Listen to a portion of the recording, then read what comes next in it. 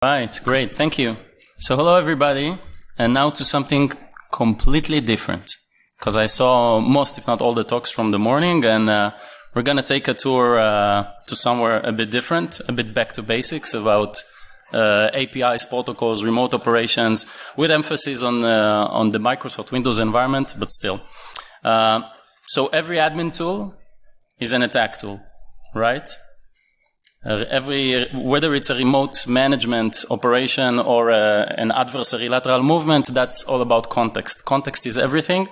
And today we're going to explore and show you some pretty nice tricks and things you should be aware of when it comes to moving laterally inside networks for both red teamers as well as blue teamers. So we have everything for everybody in the audience. And before we start, how many of you are defining themselves more as a red teamer or with an adversary mindset? Okay, not too bad. And how many of you are more of blue teamers in a way? Well, interestingly enough, you sat in the two opposite sides of the room. That's very cool. So all the red teamers are here and the blue teamers. That's very nice. I didn't plan that, but that's a nice coincidence. So a bit about myself. I've been around with computers for a while. Also been doing back in the years some really extensive research. Today I'm more doing red team training, consulting to customers around the world, etc. I'm known for my work around the Active Directory, the Active Directory guy. That's a technology I've been around with for the third decade now, as well as working for Microsoft in the times that it was pretty much in the early days of Active Directory. And essentially, I'm a co-founder of Tenroot, a cybersecurity niche boutique company hailing from Israel. As well as in the Active Directory space, I was also with some friends of mine from the Israeli Air Force and Intelligence Corps. We established Javelin Networks, which we sold to Symantec, a deception solution around Active Directory, back in 2018. And in my spare time, I'd love to volunteer in different communities and play the guitar, play the bouzouki, which is an instrument I invented. And if I get some more spare time, I can also fly around. I want to emphasize before we start that I did not use ChatGPT at all in the making of this presentation and code. And the reason is not that I didn't want to. I really tried hard to get it not to be buggy. But the fact is that the technology still has mileage to go, sadly. Because, you know, the bugs are the worst kind of bugs. They're logical bugs. So, no errors, but it's just completely wrong.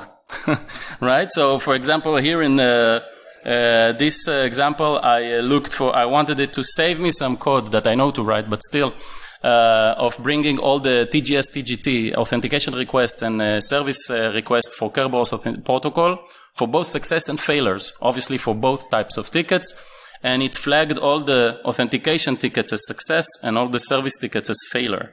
And that is, of course, totally incorrect, but the code will work, just it will not be right. And then when I explain to it, the engine does the worst thing it can do, which is it protects its truth. So it just rewrites the code, essentially rewriting the loop, but keeps the same bad logic, although I explained it very well. So maybe next year. What we'll talk about? We're going to talk quite a lot about living off the land examples and about the remoting mindsets, not only about the skill set and tool set, although we'll touch on both those as well. We're going to touch RDP, RPC, inter-process communications, reverse shells, shellcode, PowerShell, etc. But most of the emphasis will be around PowerShell remoting or Windows remote management, the web services management protocol that allows us to get remote shells in Microsoft environment. Then we'll touch about how credentials are exposed in remote operations.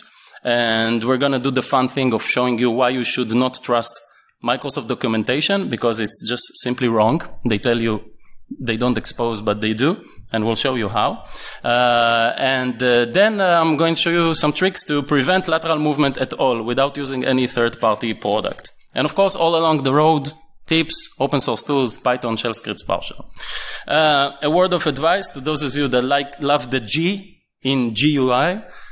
We can drop the G in this talk. We'll have some man-in-the-middle stuff with RDP, but that's about it. So we're all CLI users. We love CLI. performance, security, everything is there.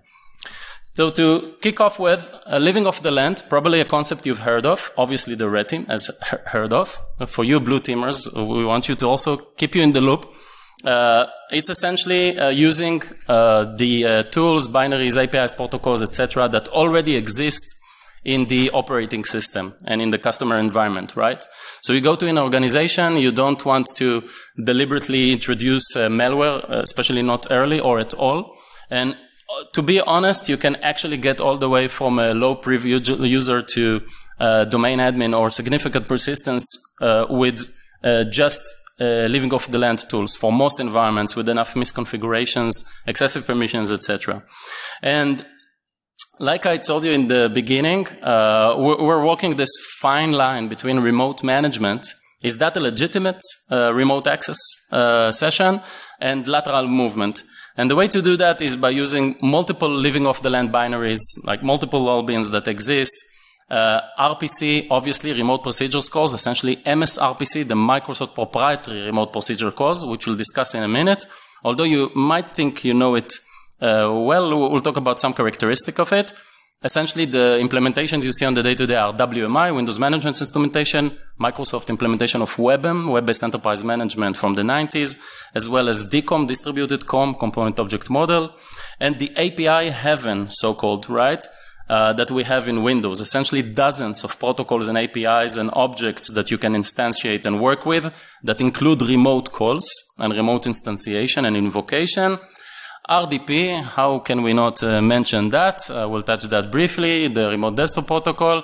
But like I said, we'll focus on WinRM and PowerShell remoting.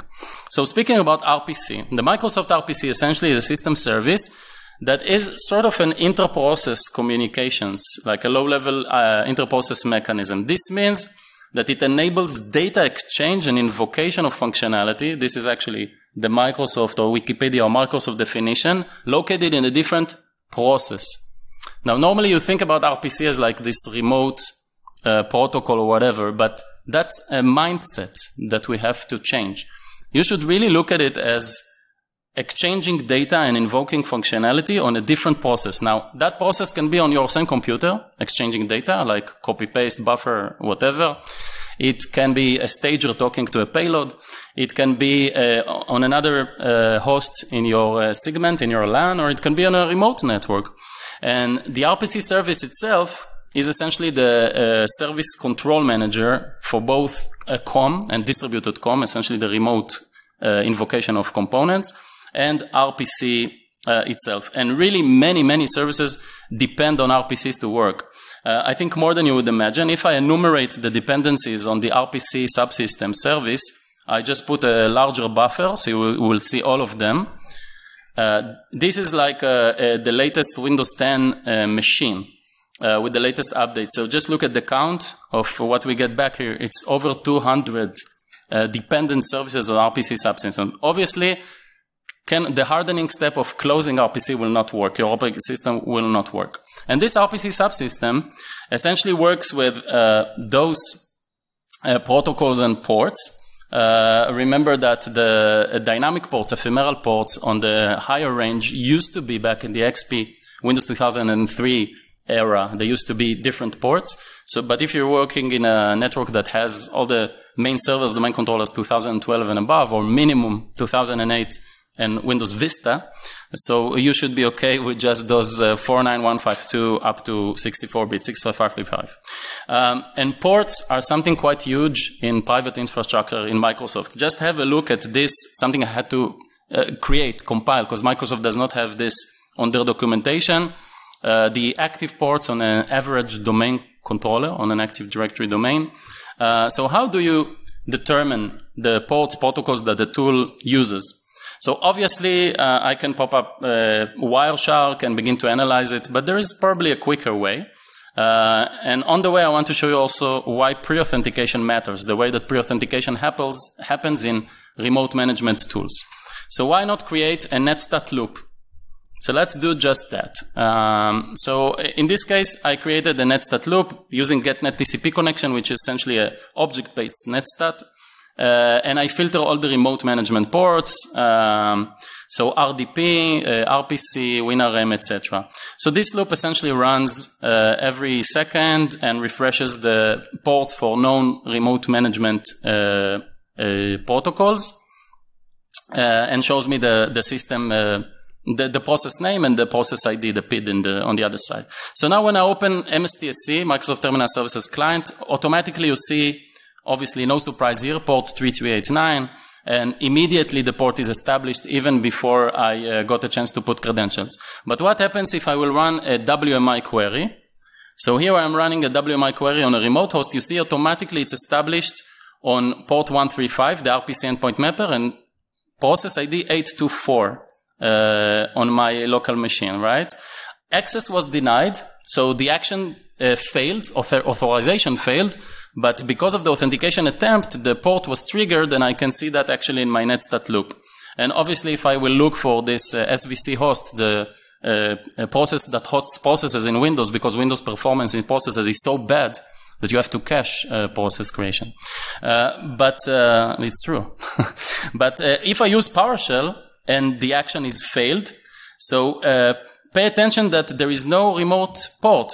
Right? There is access denied, but I don't see any, not even time wait or any sync request, etc. Because WinRM is a more mature protocol, the Web Services Management Protocol. It just drops the request at the threshold. So you don't, if you're trying to build as a defender on some port knowledge or logs, you will be disappointed because you will not see failed attempts. And now if I run it, I ran as a user that does have permissions, so you will not be denied access. But now I run, again, this PowerShell remoting with user that has permissions. And now, and only now, when I will run this, then you will see the 5985 remote port getting lit on the netstat Christmas tree. And if we speak about inter-process communications, this is actually a cool mechanism that you should all be aware of. Red teamers, especially blue teamers, we wish you good luck, because this is essentially, it's riding SMB, the server message blocks, the Microsoft file sharing, and you have hundreds of IPC, of named pipes running in your machine. And this is a very cool mechanism because you can create a named pipe, both local and remote. You can create it one-way, two-way, encrypted, not encrypted. Everything is there to configure. And the most beautiful thing about it for adversaries is that I can run it, I can actually create a very cool reverse shell or full command and control shell without needing to open a firewall port. I don't have to bind to a socket because I'm just riding an already existing socket, so I don't even need permissions. So these messages from Netcat and other tools that I try to access a higher port will never happen. And it's, again, very hard to detect because it's all SMB traffic, 445. So let's see that. And this is a one-liner actually creating this command and control channel, totally blending in your environment. We create a client stream, and then IEX executes the data, right? IEX is invoke expression. Essentially, it executes any string that I will send over to that client stream. And on another process, on the same machine, I'm just running as a different user, but same machine. I'm running named pipes server stream. And when I write to that buffer, to that stream, obviously everything I run here will get executed on the other side. So I have essentially a local one-way named pipe on my local machine. And for the antivirus, EDR, all these blah blah endpoint protection games, nobody will do anything for that process. Nobody will stop it because you have hundreds of those. Excel will fail to work. A lot of things will fail to work if they will try to do something to an A pipe they don't know. But now I'm just changing the client stream to an IP address. That's all I need to do. So I'm instantiating a new named pipe client stream, giving it a name, my pipe. One way inside, it could be in and out, or just out. And from a different machine, I am now opening this server stream to that pipe.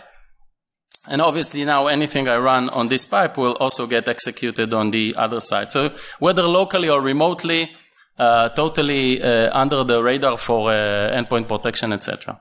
Speaking of working remotely in networks, Obviously, you know those errors, RPC not available, blah, blah, and Kerberos as an authentication protocol where clocks can get skewed. So more than 5 minutes, the authentication will fail and you won't get Kerberos protocol. So I want to show you a very quick tip on how to fix Kerberos clock issues remotely. You don't have to wait for the next roll of GPO or whatever. You can do that either with WMI, with create process downfall to NTLM. You know that when you access with an IP address, you will downfall to NTLM. And I will show you that with WinRM in this example, but both are exactly the same. So when you have clock skew issues, this will not work, right? I'm trying to access a share on that machine. It will tell me extended error happened. If I will try on that machine, that is the remote machine, which is win8.pc in this case, it will tell me the RPC server is not available. What you would think is this machine is not available, right? And it's even ping will fail with the same error, but it's not true. The computer is lying to you, as they do. When you try WinRM, okay, this message is a bit more accurate. It tells you there's a time difference between client and the server. Thank you. You see what 15, 20 years of engineering between technologies do? The messages are clearer. So now I will put into a local variable my own time, the correct time.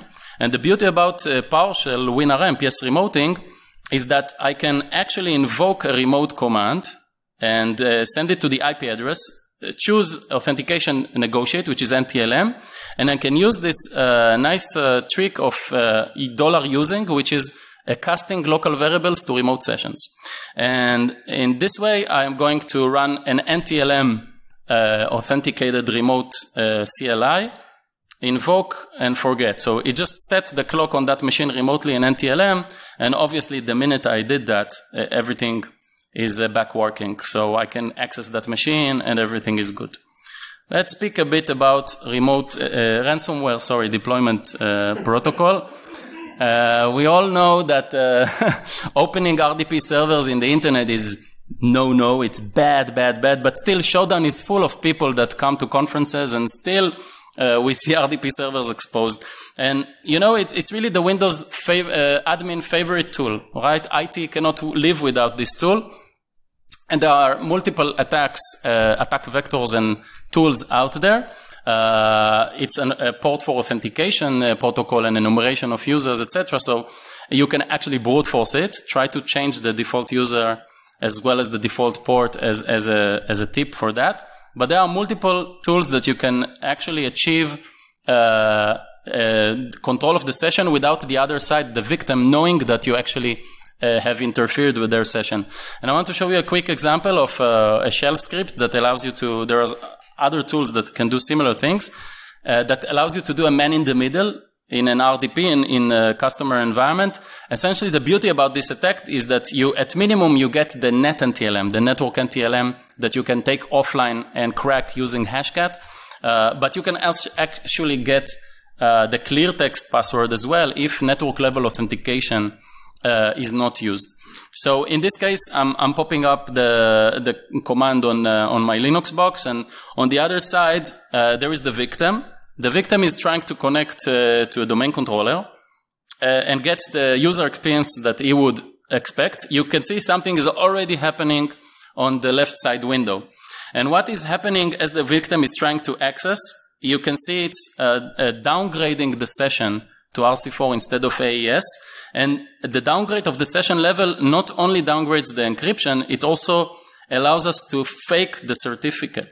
We try to attempt a CRED SSP. And why do we want to do CRED SSP, Credential Security Provider? Because it's delegation with clear text. This is a very bad delegation protocol in Windows. And you can see, first of all, we got the net NTLM. This you will get from any RDP connection in the network, which I remind you, we're not running Mimikatz, nothing, and the victim does not know that we are trying something at all, but we already get a hash like Kerber hosting, etc., that we can hack offline. This is a fake certificate. It's not the real certificate, but because RDP connections are using self-signed certificate, the victim is not aware at all. And show me one person in the room that uses server authentication certificates and not self-signed. So you will see once we have this fake certificate, we have the clear text because it's not the real certificate. It's unbelievably simple, and it's just mind-blowing that it still works in networks. But the clear text thing is happening only when network level authentication is disabled. Luckily for us red teamers, it's just a registry key away. Obviously, you have to be on the machine to set this registry key, but you don't have to be on the machine to set this registry key, right? You can use ways like to relay and redirect this traffic using Inve, Responder, tools like that. This side of the room knows what I'm talking about. And this is actually cool because you can either change this directly or just run this PowerShell command to flip this network level authentication to off. And if you're not monitoring this registry key change, then any RDP server, including the latest, will get clear text from the network. This is way more stealthier, silent, quicker than running Mimikatz or any tools. There is no binary running on the remote server. So this begs the question, to admin or not to admin? That is the real question, right? Was ist das, all these techniques? Can we even trust anything that's coming out in our network? And this is what I'm showing you, trust me, it's the tip of the iceberg. There is a 5 days training just on this topic, shortened to 45 intense minutes. So I would not trust my network, but I would start with this. So you prefer to work, most Windows admins prefer to work with RDP, WMI access over RPC-DCOM, / some admin $, $C shares, PS exec, name pipes over RDP, SMB, etc. But they overlook a remote built-in shell, CLI. It's always encrypted, although it's HTTP. It encrypts all the traffic using your TGS, your ticket granting service, your session key. Works on a single port rather than this whole huge party Swiss cheese on the firewall with RPC, etc. It does all of the above and much, much, much, much more. So PowerShell remoting essentially is maybe the thing that helped me stay on the Windows platform in a way. Well, my customers use Windows, so I have to anyway, even if I don't want to. But PowerShell remoting really gives some hope to Windows admins that really want to admin something, because management experience was very bad in Microsoft for many years. And PowerShell remoting is done through web services management. Essentially, it's SOAP using XML, right? And it's by default HTTP, although encrypted. You can also, and you should, use HTTPS in a workgroup or when using an NTLM between machines outside of the domain. It's enabled by default on Windows servers 2012 and above, but on all other operating systems, you need to enable it.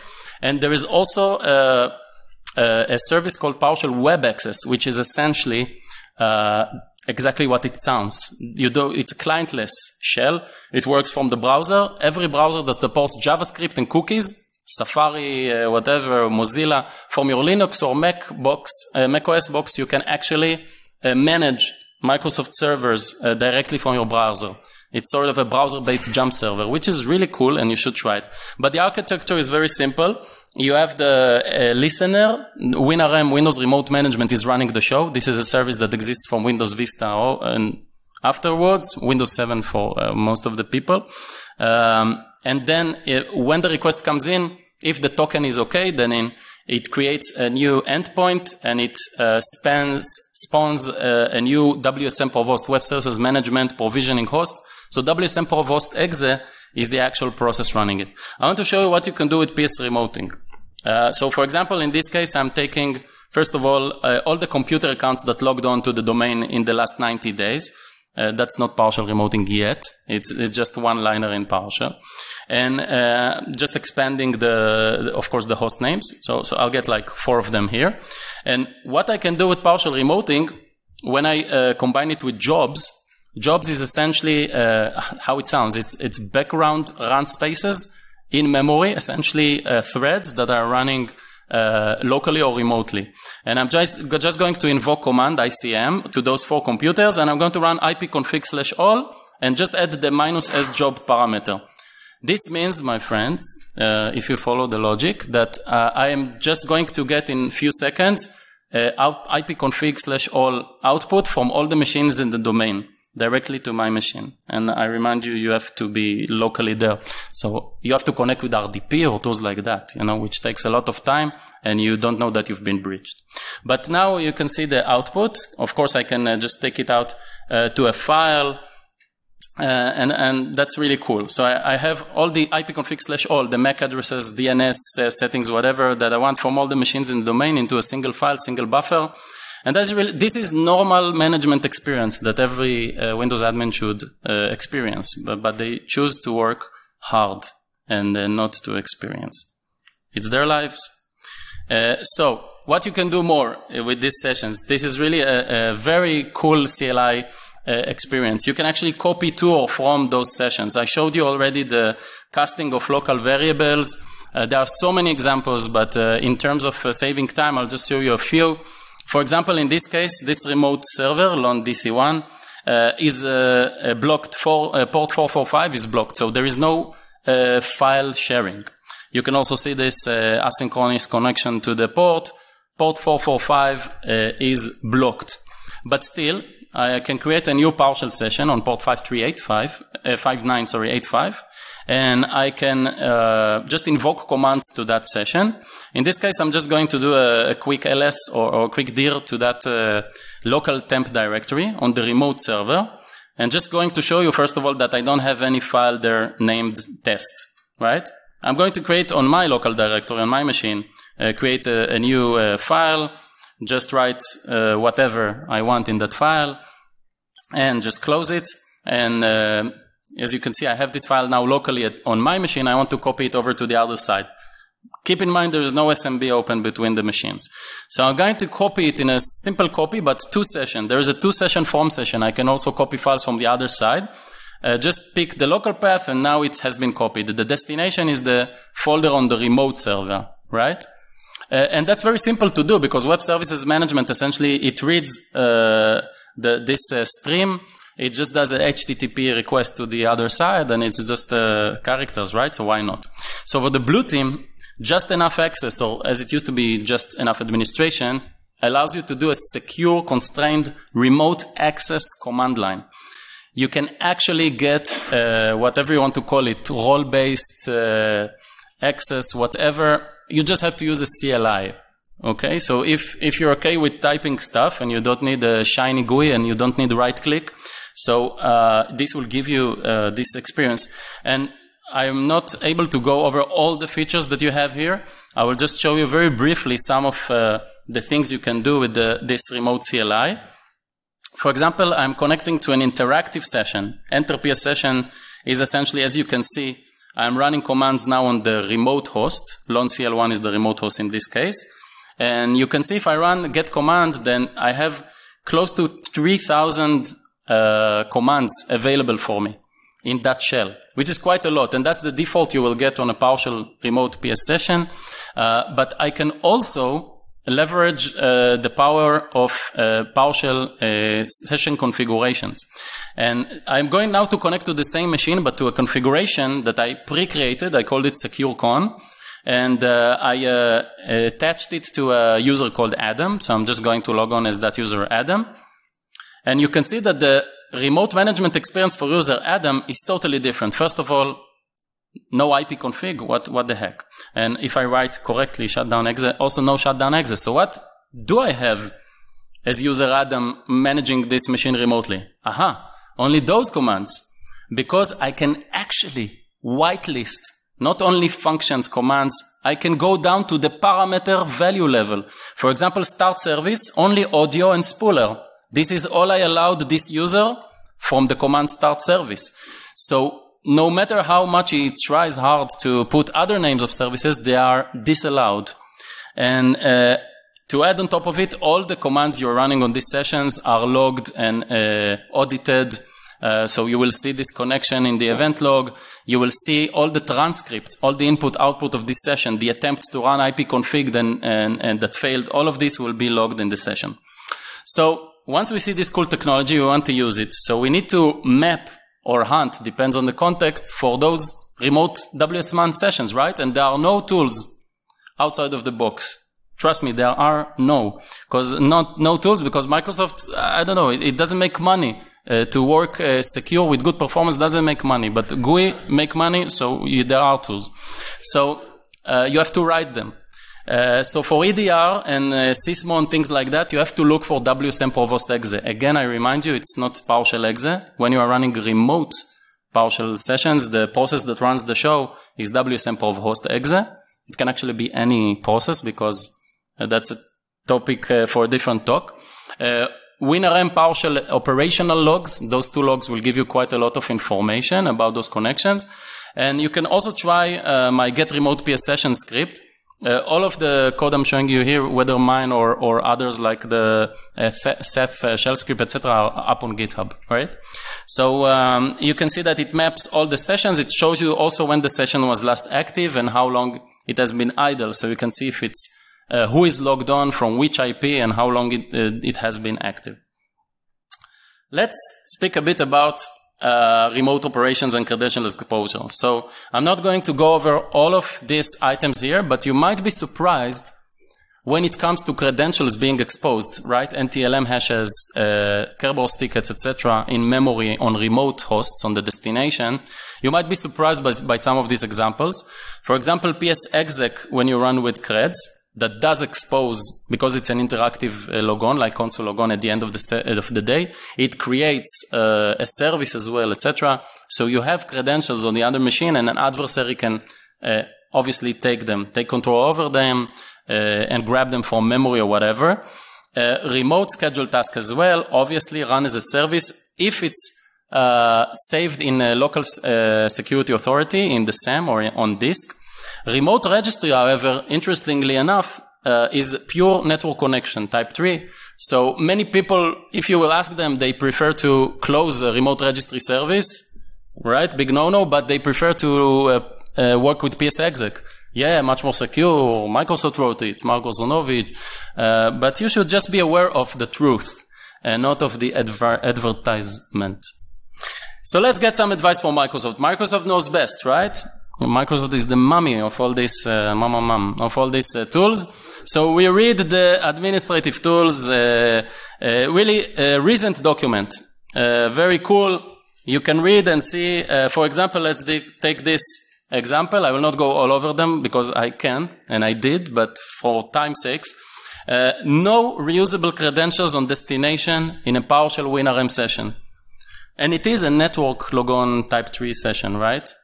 But is it like IIS application pool or no, not really, right? Let's think it over, right? And let's see how we can get actually a full working TGT without any LSAS secrets on the host. So I'm now working from this host, LonCL1.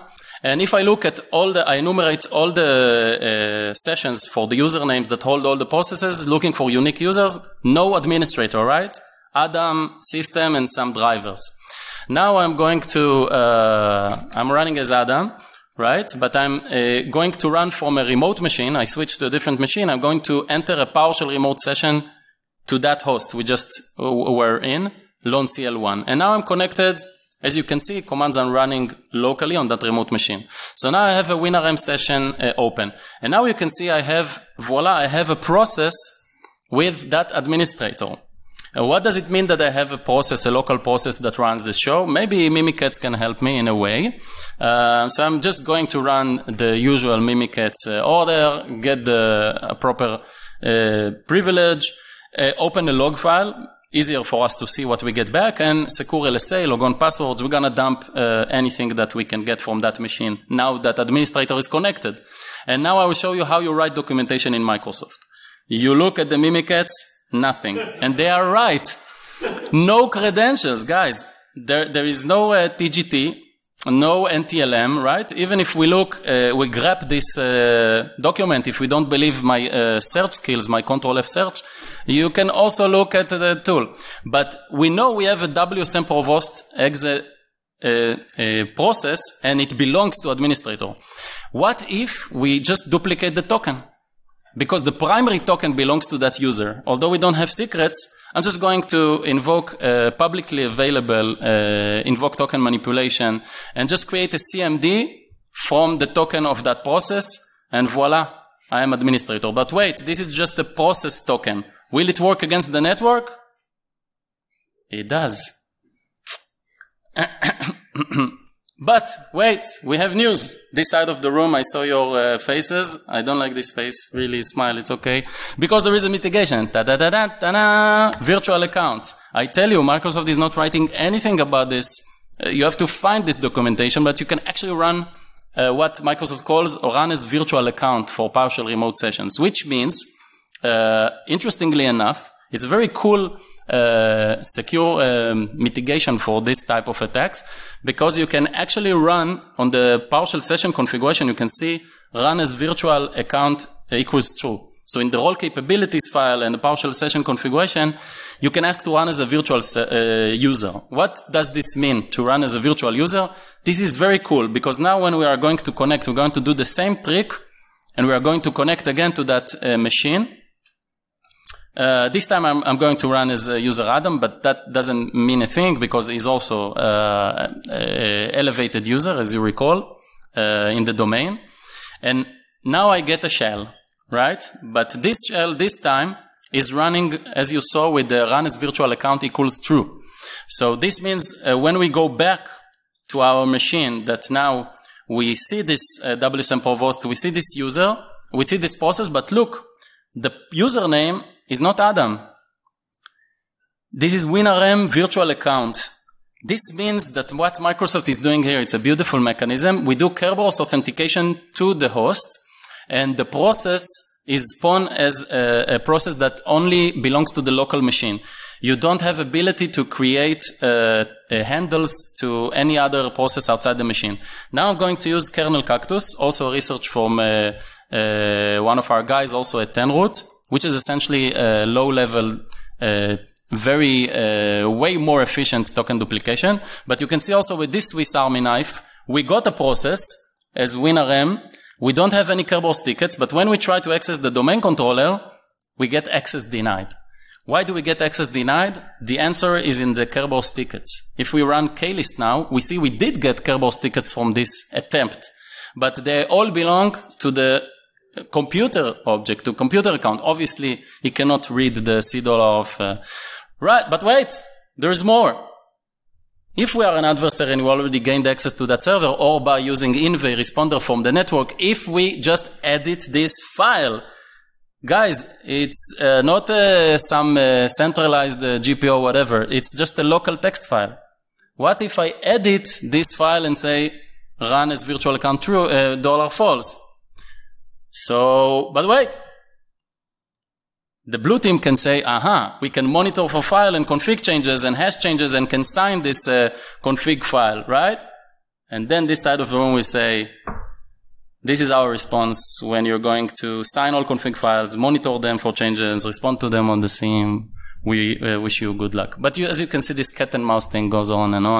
And lastly, I want to show you how to prevent domain admins from logging onto endpoints. It sounds like a simple task. It can be normally, and there are great third-party tools to do that. But actually, in order to stop lateral movement, you can always go for some big tools. But to be honest, if you know how Active Directory works, and you know it has this little feature called user workstations, logon workstations, you can actually use them. So one small step for IT, imagine an environment, you have no EDR, no segmentation, no firewall rules, nothing, no MFA, no nothing, and yet you want to prevent lateral movement. So let's see if a simple user configuration can do this trick. So I have this user Adam, which is a privileged user. And this user, by default, like any other user in Windows, has logon workstation set to all computers. So essentially, there is a centralized configuration in Microsoft Active Directory that allows you to limit the hosts that a user can log on to. As simple as that. Obviously, in a real-world example, you won't limit it to just the domain controller, but to another privileged access workstation on jump server or whatever. Now we're going to do, from this machine, we're going to do pass the hash. So I'm going to pass the hash as user Adam. And pass the hash, the way it works, obviously, is, as you might know, that the impersonation token, the secondary token, is using the hash, right? The primary token belongs to the local user. And now we're going to run a bunch of commands, some lateral movements, this and that. You can see they will all fail. I try to do a dir to the DC, even to sysvol, and it fails, right? I will try to do a WMI query to that domain controller, and it also fails. Access denied, it says, but the access is not denied. It's just that you are not allowed to log on from any machine other than that server. Then we can go ahead to more and more examples. PowerShell remoting will say user or password incorrect, but trust me, you will get second thoughts about your pass the hash. The hash is correct. All these messages are there deliberately to prevent you from understanding the real problem. PsExec tells you the real problem. The user isn't allowed to sign into this computer. This meaning the client that is trying to access, only to the remote server. But the beauty of this very simple living off the land blue team technique is that once you run this, you set that, then the user, no matter what, schedule task, service, WMI subscription, application pool, whatever, doesn't matter where, interactive or not interactive, he will not be able to perform a successful authentication anywhere in the network. I want to show you how deep this goes, that even if I do an LDAP bind, which is essentially, in Active Directory we have Kerberos and TLM and LDAP, 3 authentication protocols. LDAP is an authentication protocol, not just application protocol, to those that were not sure. And I'm just going to run an LDAP query, not more than that, in an LDAP bind. So I have an LDAP connection that I created, and even the LDAP query fails. I get exception, supplies credential invalid, right? So I'm just going to leave this session, this machine, as is, right? I'm not going to touch it at all, and just go back. And also I want to show you that from RDP as well as PsExec, you will also get the same error, right? It will actually tell you what is wrong with this session. But this is, of course, not with pass the hash. Even if you know the password, you will get this very clear message that there is a problem, that you are limited to log in only from specific machines. So what can we do? If we go back to the domain controller, and just to show you that this is really the issue, this configuration. If we go back to the domain controller, we flip back, or we add either we add this machine as a jump server, as a privileged access workstation, or we can just give it, permission to log on back to all computers. Then everything we've done in the past will work. Boom. LDAP immediately works, right? Everything we will now run, if we're trying to do a remote schedule task, boom, works. Everything works. So we had permissions all the time. Password was okay. Hash was okay.